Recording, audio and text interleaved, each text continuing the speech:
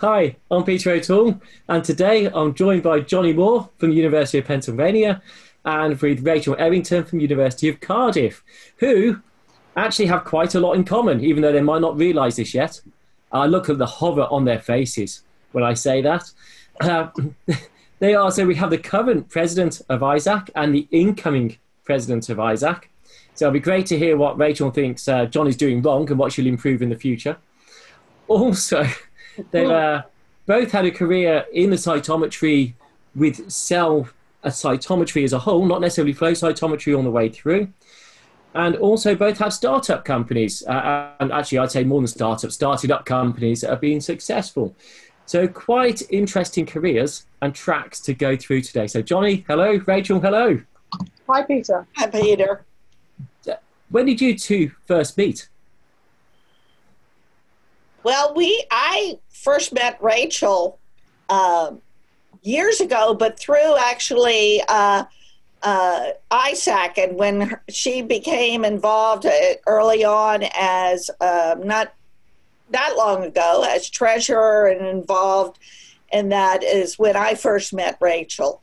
During that time, I knew of her for quite a while, but that's when I first met her. I was going to say there's two phases to knowing Jonni. There's knowing of her and seeing her in the distance and watching her operate, and then there's there's participating with Jonni and doing things, and all of that has been centered around ISAC. I was waiting for one of you to have a completely different memory of when you first met. No, I think the key thing here is that we have met a lot virtually, because that's how the society gets together most of the time, is by virtual, because we're international. And so, yeah, it's strange not meeting somebody this year because we've been virtual because of pandemic. So you kind of miss that once a year meeting, because it is the only time that you meet. I agree. And I always say that I don't know everyone, but I know everyone who does know everyone. So in the cytometry community, in the greater cytometry community, it is actually a very close and interactive community. So you do know the names, you do. And the best part about it to me is that if I didn't know Rachel, and let's say I had questions about track 5, which I did years ago when I first started using some of that, I wouldn't feel upset about going to Rachel and saying, who's the best person to do that? Even though maybe I hadn't met her at that point. And to me, that is what is very unique about this community. And that is some of our challenges right now that we can talk about in a little bit, is keeping that close association. As Rachel said, we mostly exist that way, but we've always had a live face-to-face meeting where we can get together. And one of the main memories in my life is when we had our meeting, the first in Montpellier, France, many years ago. We had 2 ISACs there. But we used to leave the meeting, and then the cafes in that town would be filled with cytometrists, and we'd be sitting there drinking wine, eating good food, still talking cytometry. And I think that's what is unique about us.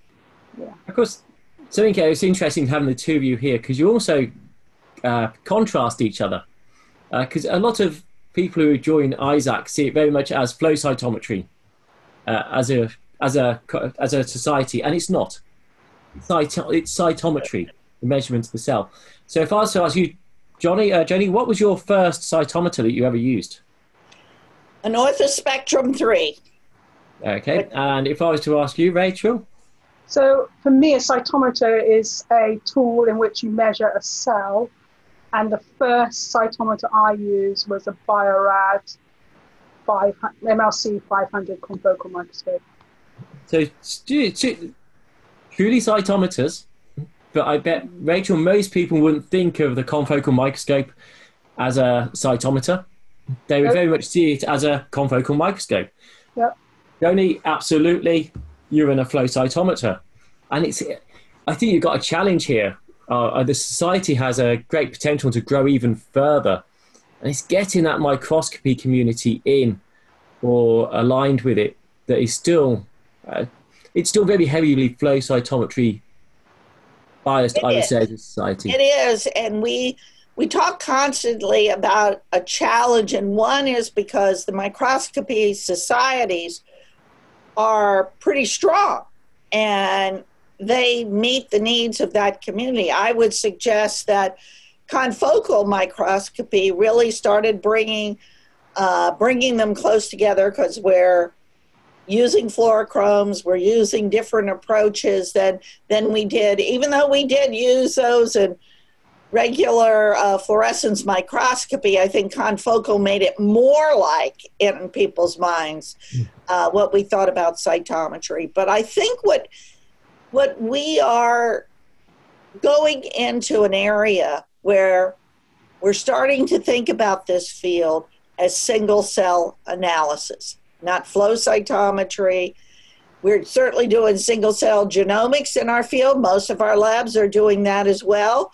So if we think about that way, and we think about even the journal, which is a journal of quantitative cell analysis basically now, then I think we'll come together, because each technology brings something unique to the field, and they're complementary. They're not one or the other anymore.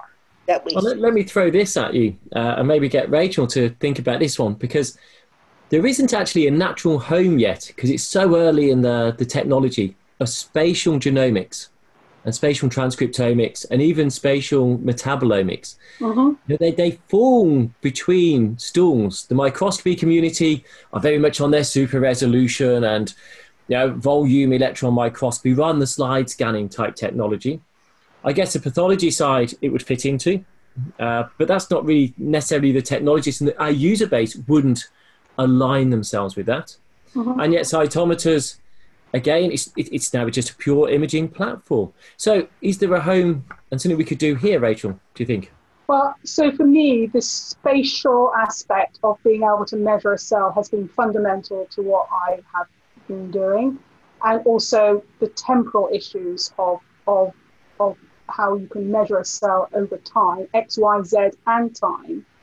And I think there is a lot of crosstalk within all of this, because you're using a fluorochrome, so you have to understand how you can get a quantitative measure out of a fluorescent signal and a readout, and also the spatial aspects. So how, when you see a response of a cell within a tissue, how is the neighborhood behaving? What is the proximity? What is the context of that behavior, that functionality?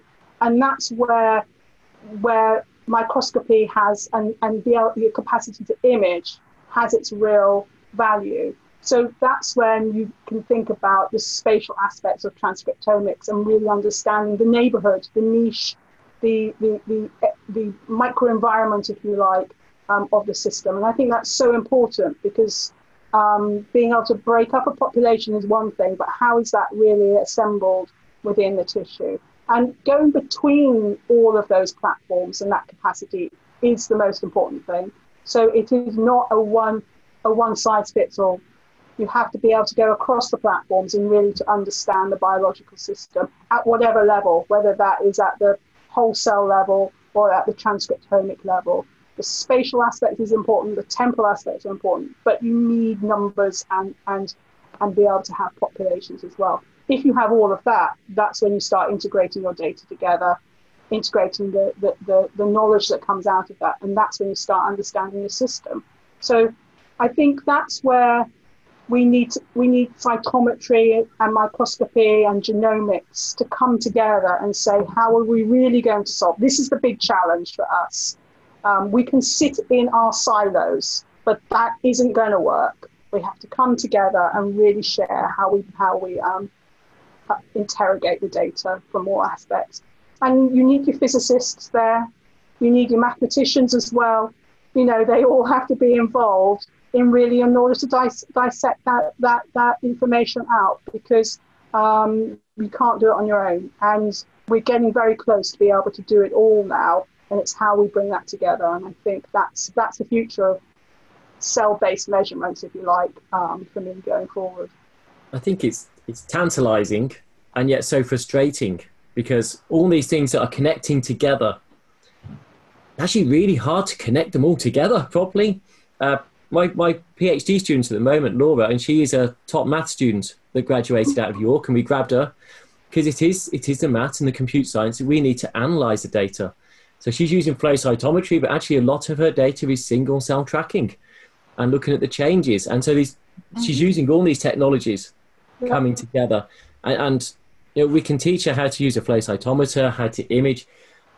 Very hard to teach someone like myself how to do the maths and the computer science behind it. So I've had lots of conversations with youngsters thinking about where to go in terms of their biology, and both as undergraduate, graduate, and postdoc. And really, maths is going to be fundamental to that. And how do we upskill to data analysis and big data analysis? All these things that get fly around, but really our biologists need to engage in that. And so maths is the new black for biology. It's it's where we're going to make inroads so that we can integrate data, we can then interpret data, we can use modeling, visualization, and bring all of that together. So mathematicians are really important to us going forward. And I think, Jonni, you'll agree, I'm sure, that high dimensional flow cytometry analysis has taken off in a big way in the past few years, and yet still has so far to go.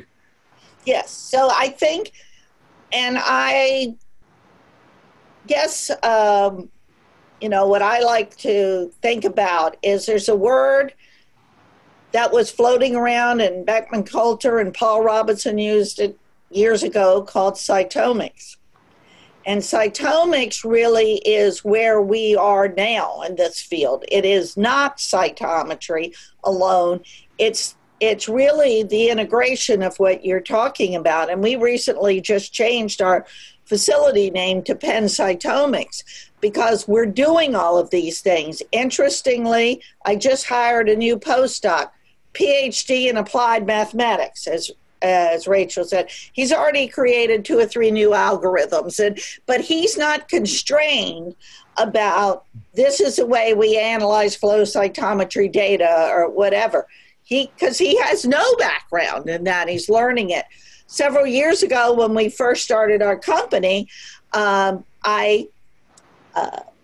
of my partners who formed it is a physicist, Wade Rogers, and he actually did a lot in computation. He worked originally in genomics, but he is someone who really learned a lot of the biology, but after the fact. So he thinks about it like a physicist. He doesn't think about it like a biologist.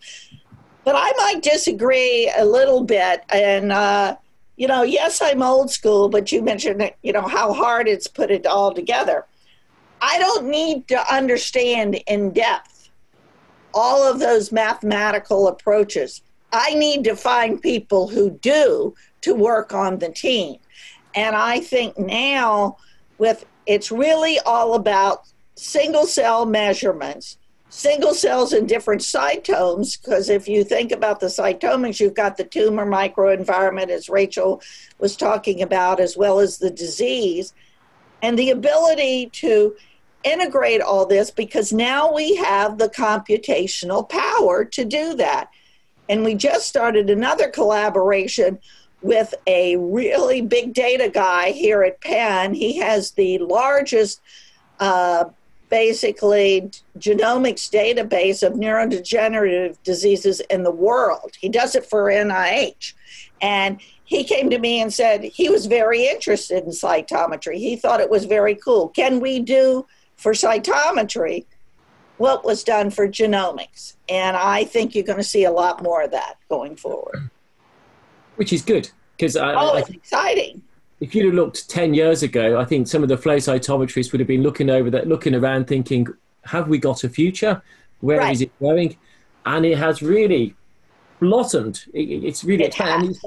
And I still hear peers around saying, Ah, yes, but we'll replace it with single cell genomics without a cytometer. And, we can do all the imaging mass spec stuff, so we don't need the fluorescent fluorochromes. I don't see it. I think we're the starting point. And Yes. I think we're the ones who are going to be feeding these other technologies, because those other technologies would almost run out of steam, possibly, if we weren't getting that visual context and the single cell higher plex data. And it's that I think is going to push into And there is a practical issue. So for 20 years plus of my career, I also directed the clinical diagnostic flow cytometry laboratory here at the University of Pennsylvania. So I did the research part and the clinical. And it's a unique perspective, because I always say on the research part, we see everything we can do. On the clinical part, knowing what can translate and think about what's paid for and all those things, everybody gets all excited about doing 10 colors in a clinical lab. I'm doing 40 colors on the spectral instruments plus, and we've got Cytoff is doing many more. So the trick is getting these technologies, and that's something that's a passion of mine, that can directly affect patient care and patient well-being. And that is finding a way to translate from one to the other. And I think that's where we're going to be challenged a lot. We've got a lot of things we could do, but in the clinical world, we haven't changed much in the past 25 years. So that was going to be my question, Joni, is where are the converters? How do you convert what we do in the lab, accelerate that conversion so it is affecting the patient? We work very closely with clinicians at Cardiff, and we value that interaction, and we get samples coming from the clinics, and so that we can enhance our science. But I'm not sure that we really are impacting back the other way as fast or as we would like. And so it's really closing that loop down, making it narrow, and finding where the converters are. So you can be, I see an ecosystem full of pioneers, full of innovators and converters. And with the, and I haven't mentioned whether you're a scientist or whether you're a nurse or you're a clinician. It's those three kinds of individuals that really allow us to work together and impact on the patient. Because if we don't do that, we are being truly academic in the truest sense of the definition of academic. Nothing wrong with that. Really good science and 4-star papers. Apparently, that's what we get metric on. But ultimately, you want to have an impact on the patient. If you're working in the medical school like myself, that's why I'm there. I want to be having an impact. Absolutely. On the patient. I think one of the ways that I've always approached it, and I've done it in a couple of fields. Right now I'm doing it in the whole high parameter field, and how do I translate that? I work with if you will, diagnostic. We do the clinical trials for the Parker Institute for Cancer Immunotherapy, which is a consortium of several cancer centers in the United States. But what you have to do is have the conversations with the clinicians. And I'll always remember the one that was the basis for us starting our company was with a cardiologist who came to me and said, if a patient comes to me and says, Doc, will I have a heart attack? And am I going to have a heart attack? He said, I can't answer that question. There is no test that I can do that can tell me. I can tell his risk is up there some. I can look at something like troponins if he comes to the ER and is going to have a heart attack in the next 3 hours, but nothing else.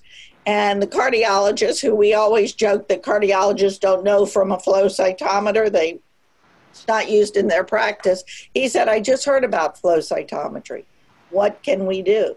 And that was the start of us developing a clinical-based assay to look at extracellular vesicles for risk stratification for cardiac patients. So that, again, I wouldn't have necessarily thought about that if I didn't have that interaction with a clinician who's telling me a problem. and a challenge that they have. And I think we need to have that back and forth a lot, because what we have expertise in is the technology aspect. You know, in our lab, we have both clinical and research, but in general, we're techno geeks a lot. That's what our field is a lot. So we can find applications to answer this questions, but we need a close partnership with clinical people to keep this going. I think you brought up an interesting point at the end there, Joni. You are both technologists, and just changing tack a little bit, you've both been involved in spinning out companies to solve different problems. So in your case, you got Cytovas, Joni, and obviously Biostatus, Rachel. How you're in academic roles, you're developing a career that you're being paid to do, and you've got an idea for these spin-out companies. That spin-out takes a lot of time, effort, energy. How did you do that? Would you advise anyone doing it? What tips and tricks would you give them? Well, Rachel, my approach was a little different. So I was not a founder of Biostatus. So I arrived as a postdoc in the lab and became involved in Biostatus. And what I see is essential for an SME to be able to deliver, and what I think we're delivering by developing our fluorophores, is that it allows us to really understand what the common problems are and to see whether we can provide some solutions. So Biostatus is not providing the drugs, etc. But these are molecules that have to behave like a drug. If it's got to get into a cell, got all the same problems. It's got to penetrate tissue, cells, get in, label. There's a target involved. So it is a sort of drug discovery in its essence, a pro-discovery program, and that's the other side of the coin is looking at doing drug discovery. But I think in order to, it's a bit like, how do you share your science? You can share your science with publications. You can share your science by sending a bit of the molecule in the post, etc. But that's not going to have the impact that you want. If you want to have real impact in terms of people using your technologies, you have to set up a platform to do that. And it isn't going to be through really good publications, etc. That gets you the recognition and the understanding of what can happen. And if you want quality control and you want everybody to be using a reproducible method, you have to have a platform in which to do it. That costs money to set up. These things don't fall into the lap. So by setting up a spin out, what's the motivation behind that is that everybody has access to that technology. We're using it in a reproducible way. We're delivering something that we know is going to work in the hands of in everybody's hands. And that's indeed doing science. We want everybody to be able to use that fluorophore stroke product stroke assay so that all our assays are reproducible and can be, and so when somebody's using that particular fluorophore, we understand what it means. So it's a means of getting a technology into the hands of many in a very systematic way. So for me, it's a no-brainer. That's how you have to do it, because I can't think of any other way of providing that systematic approach. Now, in terms of effort, you have to. And separation and conflicts, you have to be sure that you understand what those are. And the key for us at Biostatus is that the business is run by a non-scientist, a talented businessman in his own right and knows how to run a company. And us academics are involved in that company and steer the product development or the innovation, but ultimately it's the businessman that keeps the whole show on the road. And so it's a partnership. It's like anything. It's a really good team that you put together and you partner with to make that successful. I think you may have missed one other key aspect there from a customer's perspective is the support. the help and support that is always available. And in an academic post, you can't be doing that. You have your own priorities in an academic post, whereas the company gives you that ability, which is good. What about yourself, Jonni? So, first of all, I call myself an academic entrepreneur. So I have always stayed in the academic environment, although I mentioned my partner, Dr. Wade Rogers, he did leave Penn to go full-time to Cytovast. We at Penn have rather stringent controls put on us. So, for instance, I cannot have any named role in the company, which is a stupid thing because if you don't let the inventors have a named role, it comes out. I am an owner, and Penn mostly owns it, but I can't have anything to do with, because I can't even talk to investors if they're raising money. So it's very much a challenge. But what universities don't do well, we do very well in research of the R&D paradigm. We do the research very well. The development to get something that can be out to the world, as we were just talking about, because that takes a different kind of money. It's not the money you're going to get from a funding organization in general, because it's developing the process, and getting that out requires raising money. So on the other hand, what's been very exciting about doing this is I can see a way, since my goal, our company was focused on developing a diagnostic prognostic assay, a system that can be applied to predict cardiovascular disease at first and then now traumatic brain injury, that could go out in the clinical world. And how's the best way to deliver this? We don't want, early on we worked on a platform that was the only one of its kind. And the company that developed it didn't have any plans to develop another one.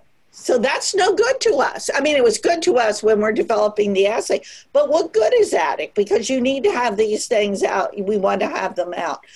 But I think the synergy that I've been able to do between developing those assays, again, talking to the clinicians, what is your challenge? Using the standardization, which is very critical that you do in a corporate environment. Not that we shouldn't do our research level that way, but it's much more stringent in that world so that you could develop. It's been exciting. And as far as Cytovast goes, it was, its next generation is in the process of developing. The first generation basically was sold sold to the American Heart Association. They bought it, all the IP. And because they have an entrepreneurial side, because they want to further develop that. And now we're working with some new investors and a new around the traumatic brain injury and some solid tumor liquid biopsies versions. But one part of me says, if I'd started this when I was 20 years younger, would I have gone on that path? But then I think about it and I said, that was able to happen because I was where I was. I was in the academic environment, able to bring that knowledge and move that way. So I think it's very exciting. I think it's really, I've had the opportunity in my career to see from the beginning. I started out in basic science. I mean, I used a little bit of flow cytometry, but I was really focused on basic science. My science became more technology driven as I went along, and then to the far end on a commercial platform. So I think it when you can take it to that breadth, I think it's very exciting time. Has been for me, I know. So, but all that takes time and effort, and Yes. neither of you look completely exhausted. So, It's Monday. We had a weekend. guys, you do have outside interests. So actually, I've got this picture up. Jay, explain this picture. So we have my husband and I, that's my husband Roger and my baby dog Willow. We have a house on the eastern shore of the U.S. on the Chesapeake Bay, and there's a small town that's called Chestertown. And the first weekend of December, they have a Dickens Festival.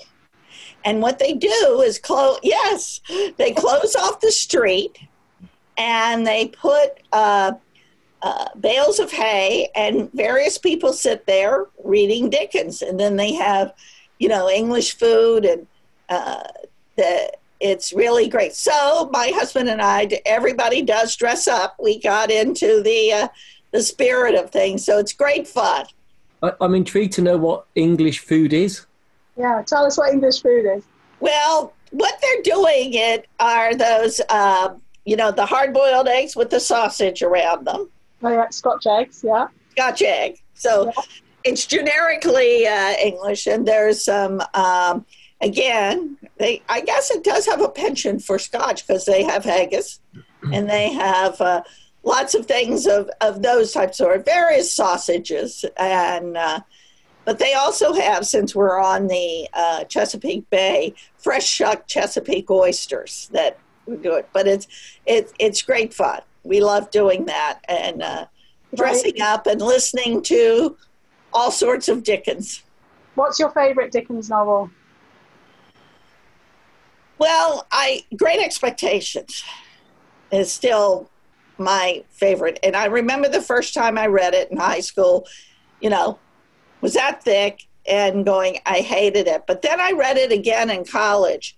I mean, I didn't hate the novel. I hated the fact that it was so long, and in high school I didn't want to spend all that much time reading things.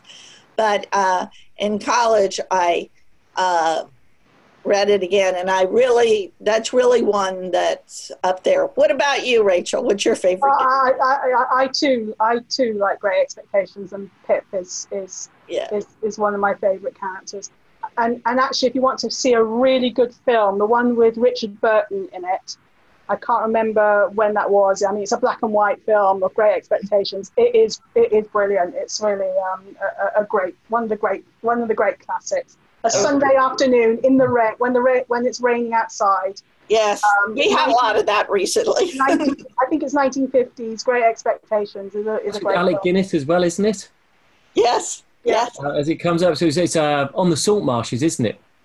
The opening scene is that murky, really atmospheric, and I spent 10 years in Brightlingsea with salt marshes on the doorstep. Loved it for that reason. But the opening sequence for that was awesome. But here's a quick question, Rachel. What would you prefer, a film or a book? Well, I would probably say a book, but at the moment, can I change the options? Because at the moment, my best friend is the radio, because you only have to use your ears. You don't have to see a screen, because, as you know, we're all screened out at the moment. So the radio has become a really good friend of mine, and it's amazing. It's got real depth of humour and intelligence, and up to date stuff as well as storytelling. So the radio has really become a big part of my life at the moment. And what about yourself, Jonni? I would say probably film.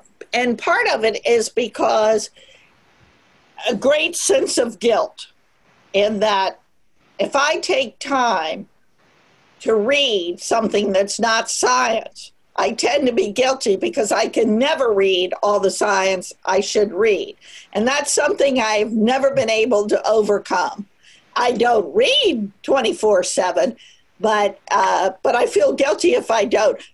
Somehow I don't feel guilty if I'm watching a film. It's, it's officially that. Okay, so next one, film or TV? Film. Film? Definitely. Real life film I like best. But nowadays I end up watching, and especially after having gone through all this where there was no film to go to, but I virtually never watch TV shows. I only watch film on TV. Yeah, I don't watch TV. I watch films on TV, but I don't watch TV. Yeah. Same here. Oh, you got to have a bit of trash every now and then just to zone out. Hey, look, a dirty secret I'll reveal is that when I just want to chill and know that it's going to be a feel good, I watch Hallmark movies. So we know how they're all going to end. It's all going to be happy. The right person will end up with the right person, at least the way you think. So that's my guilty pleasure. I think we need that at the moment, don't we? That sort of prediction. Because at the moment it's so unknown. So something that you know where the ending is going to be, I think is perfect. So what are your favourite films? Rachel? So my favourite film from when I remember being the first film I felt really bowled over by it was Gandhi. I remember being a teenager and thinking this film has really got me. I am forced to watch Star Wars movies by all the boys in our family, and they've really grown on me because I'm being educated about them. But I love a great film I love great filmmakers and that sort of impactful sort of Gandhi was like that. It was a huge film. It was a film of scale, as well as talking about the individual. So I think I still stick to that film as my favourite film because I remember the feeling of coming out of that film, and I think that's when you know that it's really got you. And Joni?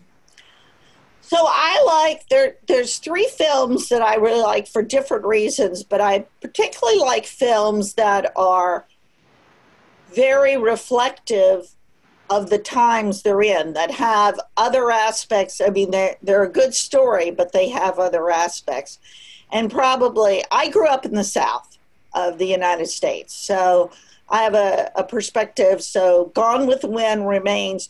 It's a huge commentary on the time, and there's everything from strong women to comments on slavery, the economic differences between the North and the South, and not everybody looks at those. It's a very long movie, so they'll look at the love story, but I could watch that all the time.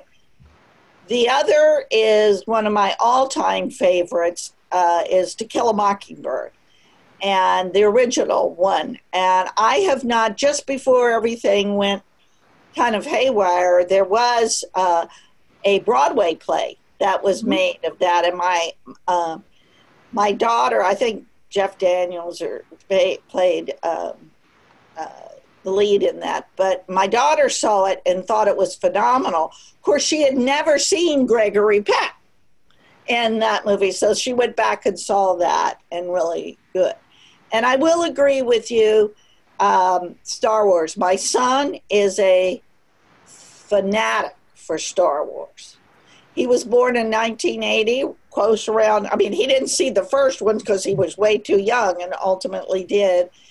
And I have really grown to like some of the stories. There are some of them that I think are very commercial and aren't keeping with the stories. But I think George Lucas is a great filmmaker, or was. I don't know, I'd say he still is, but he was at a time. So those are the really ones that I really like. So To Kill a Mockingbird was also coming to London, and myself and my two sisters were going to go and see it, and of course the pandemic stopped that. So I guess it was coming from Broadway. Yes. To the West End, and we were going to go and see it. So To Kill a Mockingbird is definitely. So hopefully we will all have a chance to see these things sometimes. Yeah. So Peter, thank you for this experience, because I now realise I've got more in common with Joni other than cytometry. Like the same films. God, moving through. Rachel, this is something you sent through to me. So what is this picture of? this is my tribe. This is fundamentally my group of my people, as I call it. So I have two sisters. They're standing behind me. I'm in the middle, and their children and our husbands. And this is really the group that really, when I'm feeling low, feeling high, feeling anything, this is the people I go to share. We're sitting on a log, which is a big piece of oak, and in the New Forest. And as you know, New Forest oak was used to build the Mary Rose, which is a Henry VIII ship that got sunk in the Solent and fighting the French and all of that. And so my mother is from the New Forest, and we were there to celebrate her life. But more importantly, the Mary Rose is a project that's in the family. So my father was part of raising the Mary Rose. He was part of the that supplied the compressed air, that supplied the air to raise the Mary Rose. If you remember it coming up. That was a big thing in the UK, wasn't it? It was a big thing. It's a big thing. And so it's a very special place for us, the New Forest. And so we were there to, so I think it says, for me, it says, because it's all about context. It's like all images. It's not just the people in it. It's where you've taken it. And that has a lot of context for me in terms of we're sitting on a piece of oak that was part of the supply for building the Mary Rose. And so that sort of links it all together for me. That's super cool. That's really nice. So looking on the light, we've talked about some quite serious stuff so far. Yeah, let's lighten it up. Let's get back into the lab. So actually, I'm going to put it in I don't know which way I'm going. Maybe think now, I think it's really important. You both reached the pinnacle of your careers. You both come up for presidency, got presidency of Isaac. You're both in very high positions within your institute, your universities at the moment. But it's never plain sailing. Can you think of what maybe is your most challenging moment of your career to date? I'll start with Rachel on that one. So I think it's really taking advice and finding the right champions at the same time as ignoring other people's opinions. And in the end, you can only put a pathway together that is your pathway, because life hits you at the same time as building your career. So I think it's really keeping true to yourself, and sometimes that's difficult, and really trying to being sharp and thinking about things ahead, but also being able to adapt. And I think that's really important, and not feeling burdened by what should be happening, what possibly what others think should be happening to you at certain times, and really looking at, your career pathway is a marathon, not a sprint. And I think you need to weave your way through it and make sure you look after what's important along the way. And for me, that has been sometimes stepping away from my science and thinking about elements of my family that's needed my attention, and not feeling guilty about that, but also knowing that, I can weave these things back together again. And it's really taking the challenge of weaving life, outside life, with scientific life. I think now that I have a status of responsibility, it's really thinking about how we can change things and attitudes on the ground of saying it's okay to have other priorities. There isn't a 4-star paper. There isn't writing a grant. It is okay at times for you to not think that that's the most important thing, and that's not why you're coming to work. It's okay to feel like that. It's important to tell people that. And that's okay to be able to communicate that. And I think if we can have that supportive environment, I think we will do much better. We will keep our talent, we will nurture our talent, and the talent will rise to the top. I suspect that's not always happening, because we're not looking after all of the aspects of being a person doing science. I think that's sage advice. Jonni, most challenging time? So I think to have a particular time, I think Rachel alluded to it, it's perhaps being initially being a woman in a technology field that didn't have very many women. You may not realize, but this time at ISAC, with me as president, Rachel as president-elect, Jessica Houston as treasurer, and Kylie Price as secretary, is the first time in the history of ISAC that all 4 officers have been women. And I am the first woman president in 15 years and only one of 4 total. So the process associated with that was very early on. I found it difficult to balance family life because I didn't feel like I had that freedom to do it. That if I wanted to be a success, I mentioned I had a son in graduate school my second year of graduate school. So I really struggled with that at the early times of not being there for things for them, for activities at school or various things of that sort. So but do you feel guilty? Do you feel guilty? Yeah, guilty. Absolutely guilty. You feel guilty in that you, it's not that you don't want to do that, but you early on didn't see that there was any other path, because it was still looking in an institution where I am, in an Ivy League institution. If I looked up the ladder, I didn't see me. There was nobody that looked like me, either a woman or a woman who had a family and didn't hide it. I never hid it. But I found some very good champions along the way who, by the way, most of them happened to be men, but that's because there weren't too many women around to do that. But they were great. And you've overcome this when your dean tells you on a phone call in June, Jonni, I know you'll be able to handle this because you're a force to be reckoned with. So and as I responded to him was, and don't you forget it. But the point is, I think that exactly what Rachel said, one of the things that all of us have a responsibility for is it doesn't have to be that way.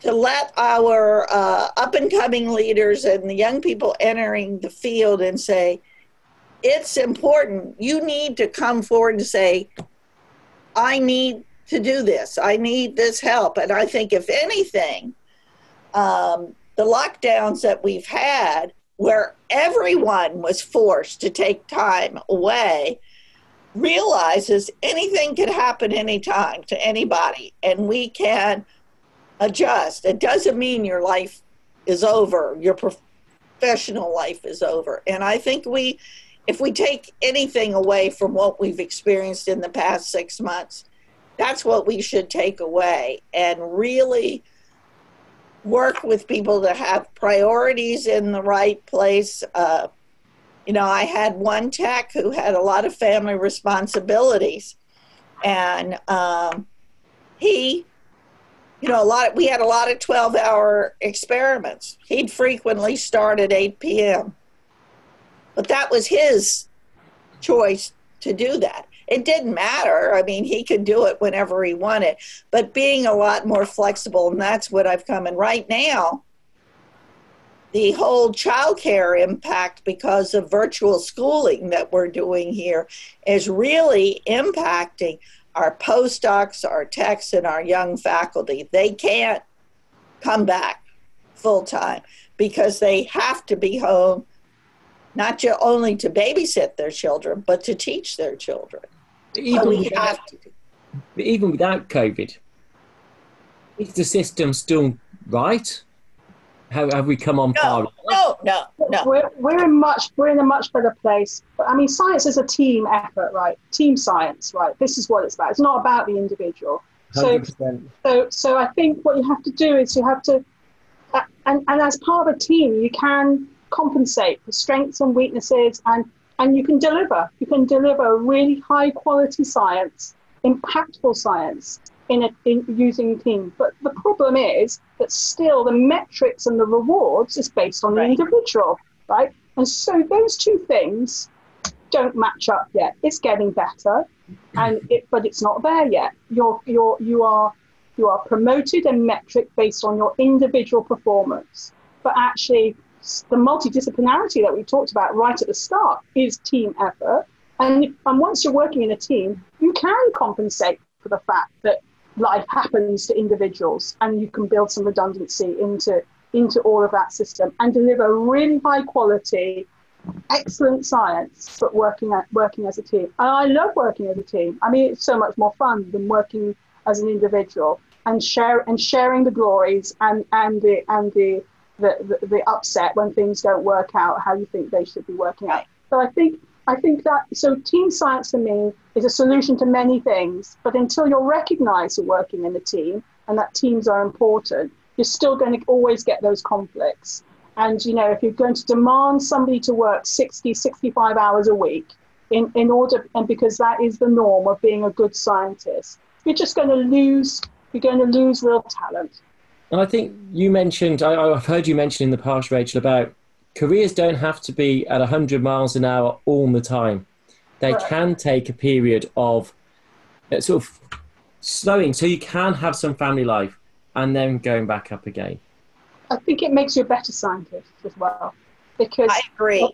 To be a good scientist, you have to be aware of the world, aware of the challenges, and you have to be also looking after your family and and when you get in a place of seniority, you're looking after other people's families as well. So I think it's about pacing. It's about understanding when you have to put that extra effort in, extra time, but it isn't extra. It's just part of what you're doing in order to get yourself and the science funded and delivered in a way that really works. I've been a caregiver for 30 years, and there were times when I had to step away.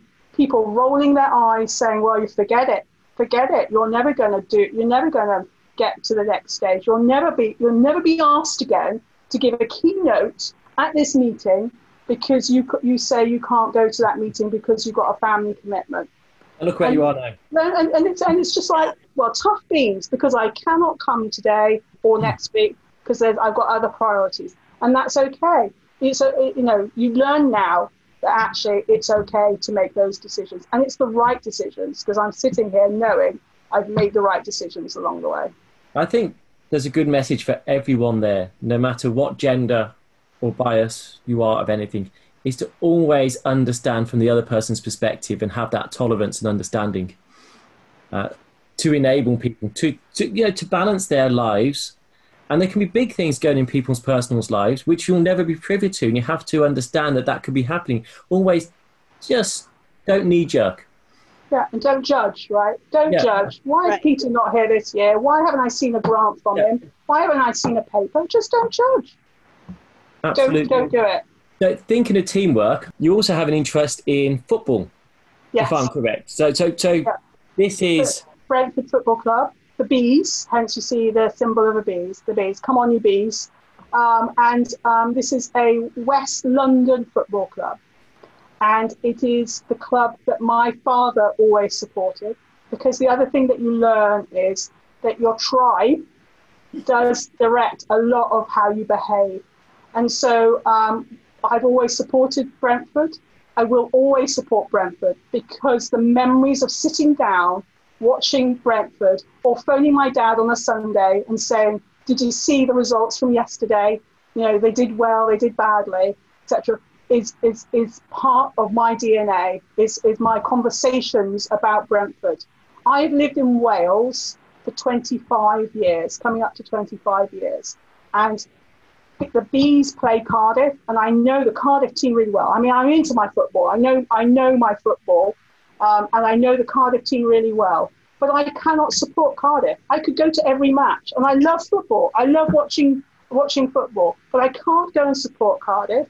It would be the sensible thing to do because they're on my doorstep. Because my connection is not just the football, but the people whom I'm connected to and watching it with. It's the same with Wales versus England. I know both teams really well, but I cannot put on a Welsh shirt. I love Wales. It's been part of my life for a very long time, but I can't put on a Welsh shirt because England was the team that my father and I would always sit down and support. And so you just can't overcome that. And so that's the other tribal nature of supporting a team, is that. So with a couple of good seasons, you've had quite a lot of phone calls, whereas with my dad, after every match, there's a quick call and go, let's not talk about it, and phone back down. Well, that's the other thing, sort of very depressing. I mean, we've had a really good season, Brentford. We nearly got promoted. We bottled it, and that's very disappointing. But ultimately, they're my team, and so we're back to square one for the new season, and I'll support them all the way through it. It's more exciting that way. So from football, Joni, you also support what is supposedly a football. It's not real football, though, is it? Yeah, we've got to face it. American football is not football. Well, we can argue about that. So the Philadelphia Eagles. So I grew up in Virginia. We did not have a football team. We had the Washington, now called the Washington football team, but they were called the Washington Redskins at the time, was the closest we had for Washington, D.C. But I was, in high school, a cheerleader for 5 years. So I was very much involved in sports. So really, I can relate a little bit to what Rachel said about the memories. So my parents were not sports fans. My husband and my son are definitely not sports fans. My daughter is a crazy sports fan. So she and I have gone to football games since she was in middle school. So we've gone to Eagles games, and we've been crazy Eagles fan and painted green stuff on her face and all of that. But it's a lot of memories of that. And yes, she could not have married someone who was not an Eagles football fan, so she did. And my son-in-law is equally a rabid Eagles fan, as are my 4-year-old and 6-year-old grandchildren. So we come any Sunday, you're going to hear us talking, yes, our team's not doing too well now. They lost the first 2, so we do, like Rachel said, commiserate. Oh, that looked pretty bad this time. But that is definitely something that is a unifier in a lot of ways, and it does bring you, the family memories and all. So, yep, go Eagles. So the other thing for me to say is that I was a teenager in the States. I went to school in New Jersey, and girls in the States play soccer. Yes. So that's where I also got my bug for football, was the fact that I actually played. Instead of cheerleading the boys playing football, I would go and play soccer, and you could do really well. So I played in all the school teams. I came back to the UK, where girls are not playing soccer or football. They are now, but they weren't then. And I played football when I came back, and played at Cardiff University as well. So so the United States, ironically, gave me the footballing skills to actually play football, because I was a teenager in the States. Okay, so Joni, Rachel, at a microscopy meeting, there is a pre-Congress football match, soccer match. I'll translate for you there, Joni. Soccer for football. No. The round version. Yes. Where it's actually the core facilities managers, heads, take on the commercial groups and the commercial team. And it's very much mixed gender on the pitch. Has to be, it's all in good spirits. But you should bring that to Isaac, surely. Well, if we have a face-to-face meeting in 2022, which we're hoping we'll have, which will be Philadelphia, would have been Philadelphia now, I could probably wangle the University of Pennsylvania's field, and that would be a great thing to do. I think it would be lots of fun and to do that. Yeah, I'm a winger. And I will be the cheerleader. We'll have to teach some of the Americans. Rachel can play. Rachel can actually play, but I'll be the cheerleader.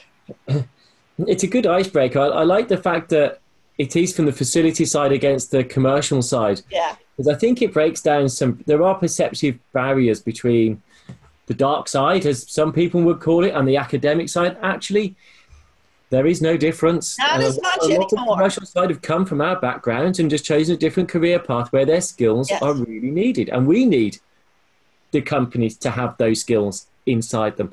So I think those informal networking things are terrific for both sides.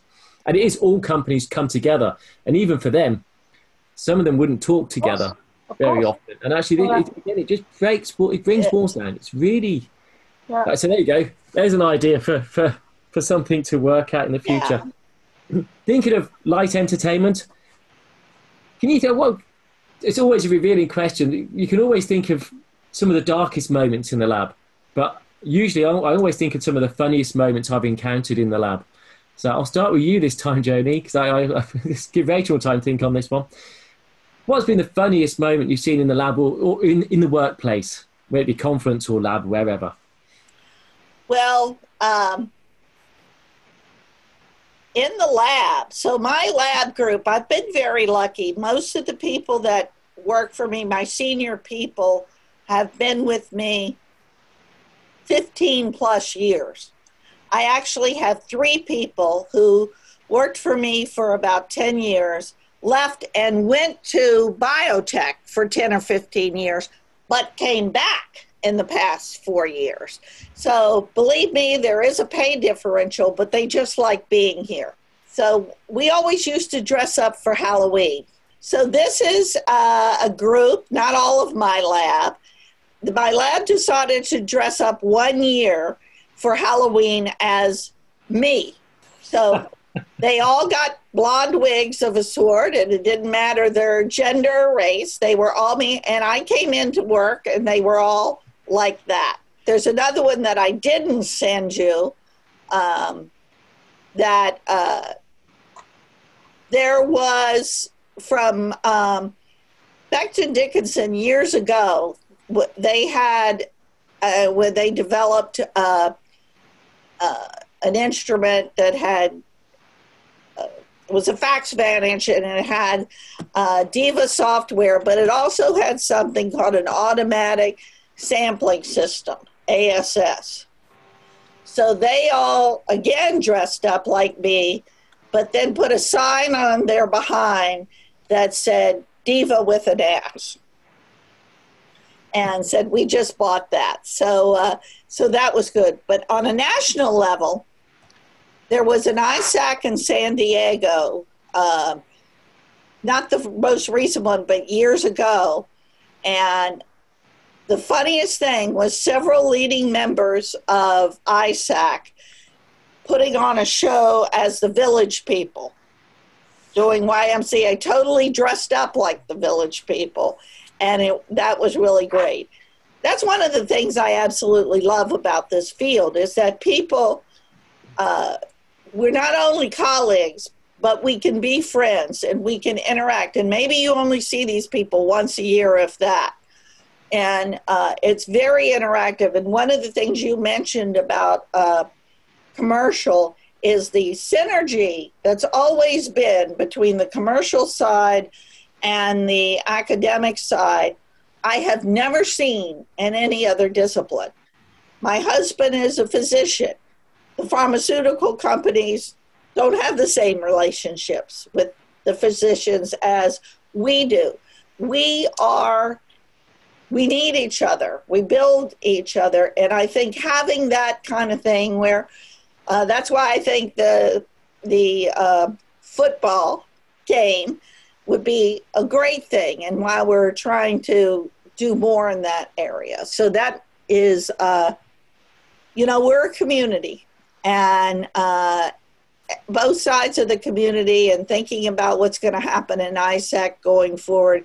That's something I think both Rachel and I are committed to, is involving our corporate partners at a lot of levels. We have many of them, several of them we've been asking to be on committees, and a lot more involved than we have. And because you can't live without us, and we can't live without you. Very much so. Rachel, what about you? Your funniest moment in the lab? Or hang on a minute. no, this is going to be interesting. Do you know, Joni? Yes. Just disappear. When she comes back, we'll be gone. Yes. So I've just realised that. So I live by the sea. That's so funny, guys. I heard you say that. Right. So I live by the sea, and just before this afternoon, it's been a beautiful day, and I use my binoculars, and they are Zeiss binoculars, and I won these in in my first microscopy meeting, which was Micro 90. Oh, wow. Hammersmith, right? That was my first microscopy meeting, my first paper that I gave. And I put my name, they said, sign the card, they say, sign the back of the card, put it in. And I got a message to say that I had actually won the binoculars and they were on their way, right? And so I was waiting for them. And then they arrived and our lab technician, Barry Martin, I remember him well, and he taught me lots of things about being in a lab. And he said, your parcel has arrived, Rachel. I think it might be the binoculars that you won. This is great. So I unwrapped them, and there's this great big box, and unwrapped them. And in there were 2 eyepieces from a microscope, which were sellotaped together, right? And I pulled them out, and I had unwrapped everything as if it was new. I mean, it didn't look tampered with at all, this box. And I took them out, and I went, these are 2 eyepieces. I haven't won 2 eyepieces, have I? And the whole lab just fell around laughing because, of course, they had completely unpacked it. And they went, no, this is what you won. So I realized then that you had to survive in this lab. You